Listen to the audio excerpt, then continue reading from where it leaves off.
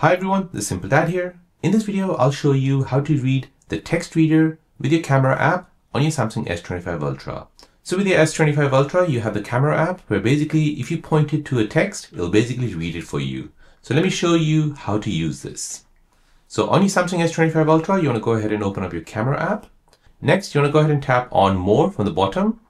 Select More. Now from this menu here, you'll see the eye symbol. Go ahead and tap on this. Now this will basically show you the text reader. So go ahead and point your camera to a text. So here I've got a remote control. I'll point it to a text here. I'll go ahead and take a picture.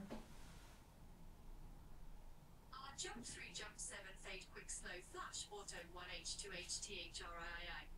RGB music controller. And there you go. So it's taken a picture and it has read everything what is on that picture. So there you go, guys. That is how to use a text reader on your Samsung S25 Ultra using the camera app.